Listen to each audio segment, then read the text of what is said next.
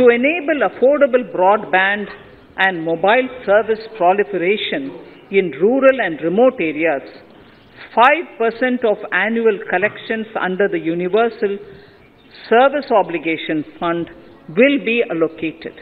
This will promote R&D and commercialization of technologies and solutions. Our vision is that all villages and their residents should have the same access to e-services, communication facilities, and digital resources as urban areas and their residents.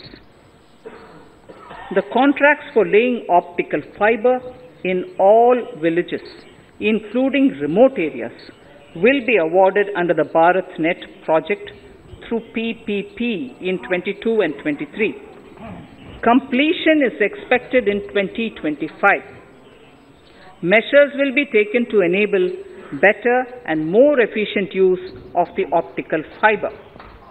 Export promotion.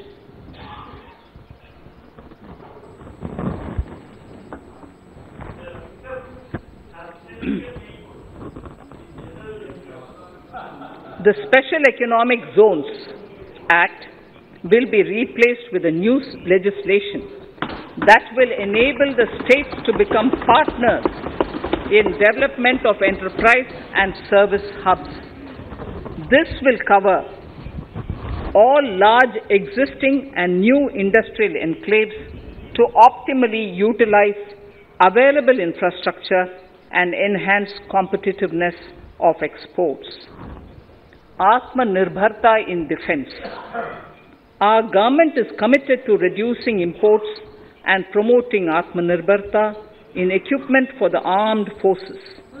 68% of the capital procurement budget will be earmarked for domestic industry in 22-23, up from 58% in 21-22.